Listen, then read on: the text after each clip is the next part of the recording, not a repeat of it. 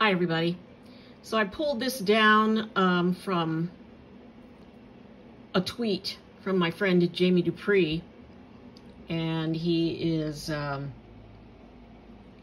it's a post Trump made to his site. And he says, I will be leaving Mar-a-Lago on Monday at noon, heading to Trump Tower in New York. On Tuesday morning, I will be going to, believe it or not, the courthouse. America was not supposed to be this way. April 2nd. And I took the post that Jamie made and I put Trump's photo behind him and my logo, but wow.